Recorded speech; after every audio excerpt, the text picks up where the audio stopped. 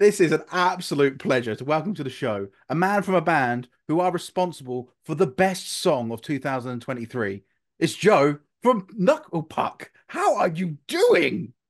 Well, thank you so much. I'm doing well, man. How are you doing? I am great. I'm so stoked to talk to you because yeah, The Tower was the best song of last year by far. Like it was just incredible.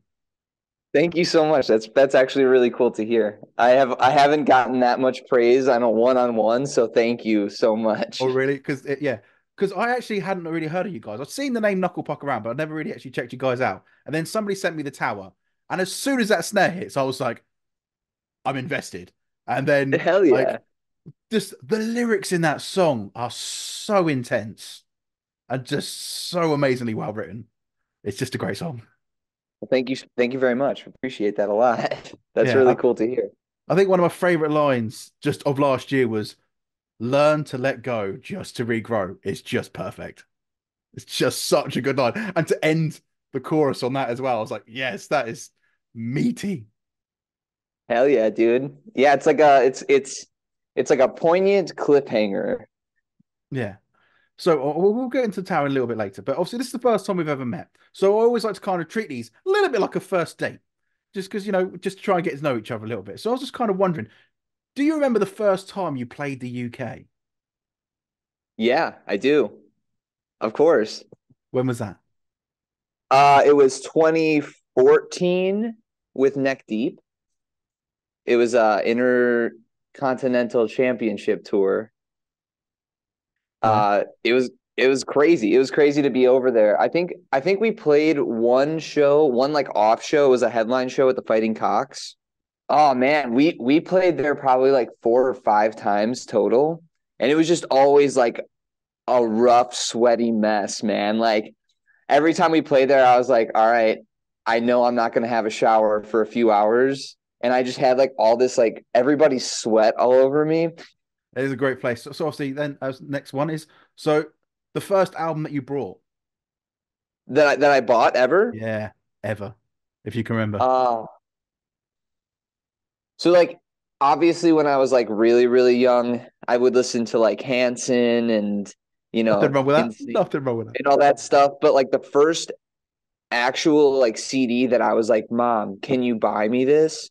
Was the Suicide Machines least least worst of the Suicide Machines. It was like their greatest hits, and they had a song on Tony Hawk's Pro Skater, and I was like calling the record stores, and I was like, "Hey, I'm looking for this song by this band," and they were like, "Yeah, we have this CD," and I was like, "Mom, you have to take me there," and like we got a Suicide Machines CD. It was like the first legitimate like out of my way. I want this CD. Yeah.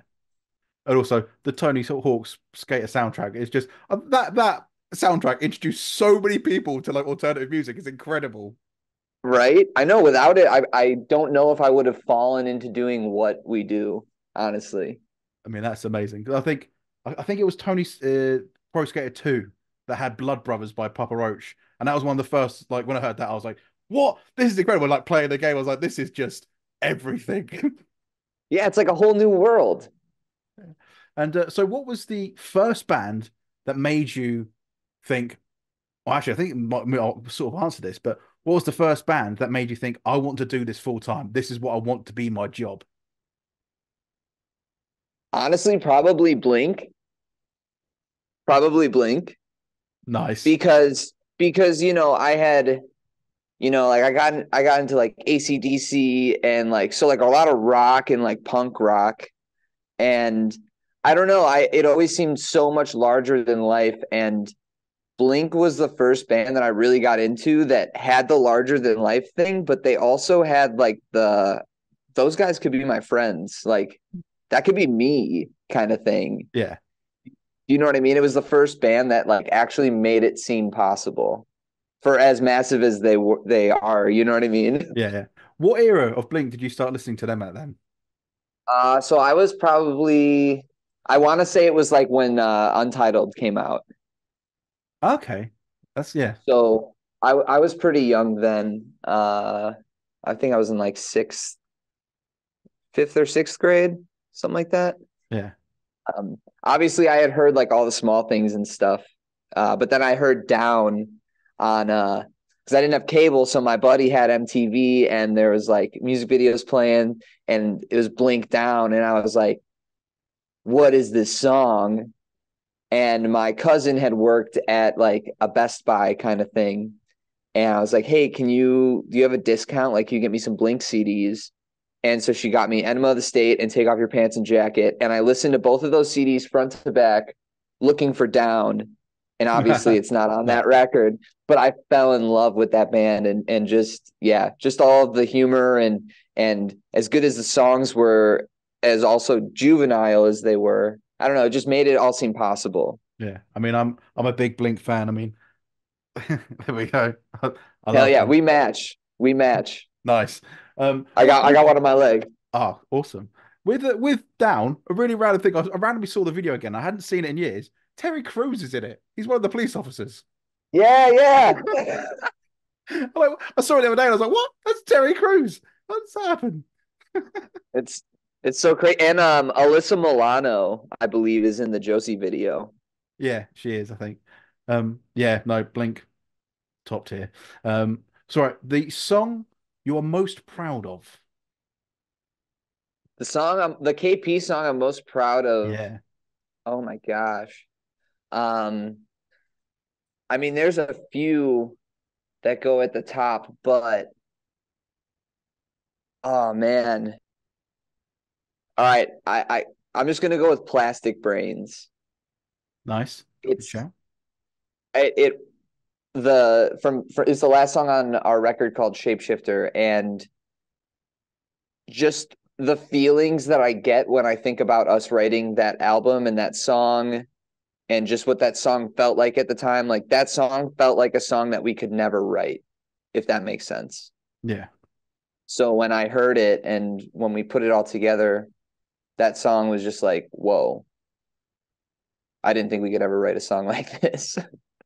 Surprise yourself. Yeah, exactly. I was stumped. And obviously, one of the things we're going to talk about in a minute is obviously there's a little bit of a tour coming up because then you're going to be supporting Neck Deep. So, what is your favorite track to play live? What is the one that gets the best reaction for you when you're on stage? Oh man. I've really been liking playing the first track off the new record, um, A New Beginning. Yeah, That song, because it feels like even if people don't know it, because we just did a tour right after we released the album, and so that's really the only time we played these new songs, or the only times we have. Um, and that song every time, even if people didn't know it, it just has like a good vibe, and I don't know, the energy is there. So even if you don't know it, you can get involved, and people seem to take advantage of that. And it's great. I love playing that song. no, I mean it's a solid choice. I mean, yeah, and also because like I said, you are coming to play live, and originally it was you're coming to support Neck Deep at Alexandra Palace, which is just a ridiculous venue, amazing venue. I love the fact that Neck Deep were the first band you played with in the UK. That's like a lovely, like full circle sort of moment. And then you've lovingly tacked on some dates before that for some headline shows of your own, which is amazing. And I love that fact. Absolutely. So, what can we expect from these sort of live shows? Are we just going to get a lot of the new album in there? Um, we haven't. I mean, we went to the UK what, like a year ago, I think. A couple of years ago, I mean, 2022. Yeah. okay, yeah. So, I mean, we don't get to go there that often. So, like for a US tour, we can throw some curveballs in. I think when we come over there, it's going to be mostly like all the songs you want to hear, and then new songs that you hopefully want to hear. But we're not going to play like 10 new songs, and we're not going to just ignore all the new songs. So we'll do a healthy mix of like, the heaters and new stuff. I mean, And that's maybe if we're going to take some chances, we'll take some chances on new stuff. Like, we'll maybe play a random song off the new album that we haven't played. So nice. we'll just have to see. Yeah, because obviously, so you got, I think, closest to us in Southampton is Bristol, which is like the day before Ali Pali, and then also, yeah, have you played Alexandra Palace before with a support? No, Oh. No, I can't wait.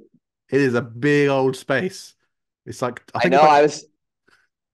Go ahead. Go ahead. I was gonna say I think it's 10,000 people, but there's no seating. It's all just on the floor. So it's Really? so it's It's just a all standing? yeah. So it's just a massive hall, and I think it's like 10,000 people.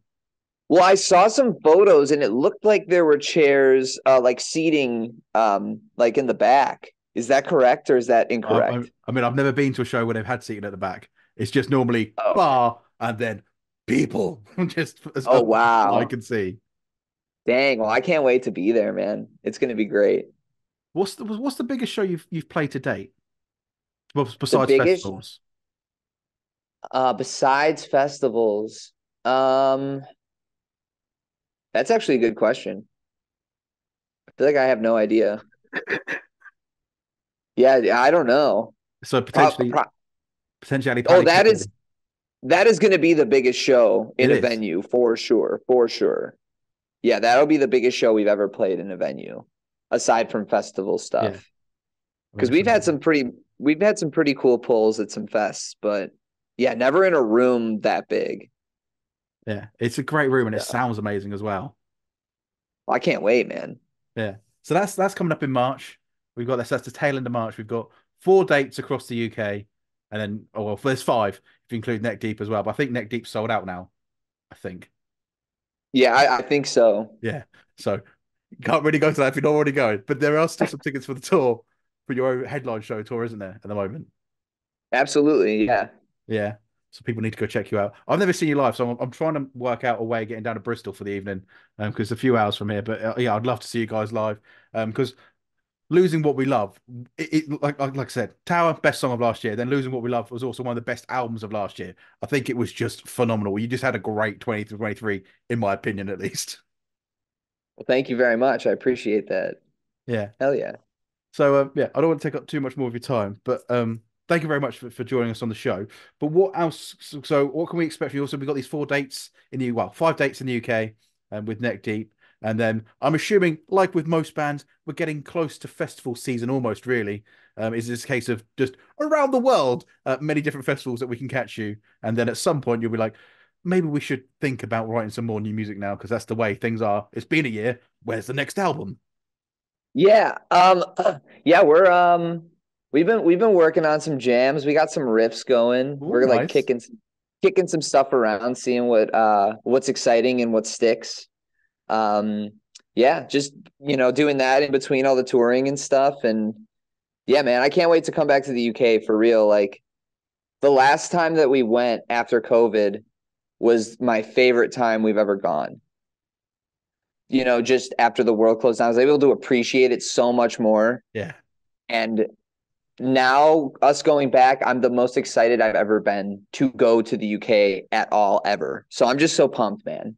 I For mean, real. that's amazing to hear. Yeah, I mean, as soon as we started getting bands again live, it was amazing. Then when we started actually getting foreign bands again, it was like, oh, things are back to normal. Like that was like the final thing to be like, yes, because like you get like we had like the UK bands playing small shows, and you still had to be far apart. And then it was like American bands are coming back. Yes, we're back to normal. This is and yeah, I love that, and I love that you're excited to be back. Dude, of course. Yeah, I can't wait. Excuse Amazing. me. Thank you so much, Joe. It's been an absolute pleasure. And like I said, hopefully going to come down, see you guys in Bristol because Knuckle Puck, I don't know why it took me so long to get into you guys because you are incredible. And if someone hasn't heard Losing What We Love, go check it out now. And especially the Tower because you will instantly fall in love. Yeah, go check it out. Thank you, Simon. Thank you very much. Cheers. Thank you very much, Joe. And we'll see you soon. I'll see you soon, man. See you in Cheers. Bristol. Bye. Bye, man.